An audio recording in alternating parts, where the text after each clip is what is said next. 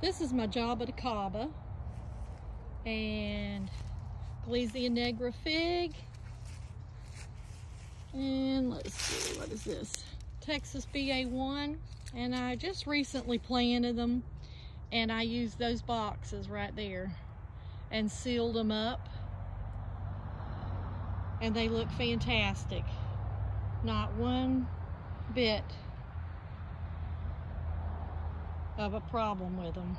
So that's awesome. I tell you, these boxes were a lifesaver for the freeze. So wood chips completely covering stuff or leaves will save them completely, or these heavy boxes sealed up on the top completely covering them. Everything looked perfect that I did that with.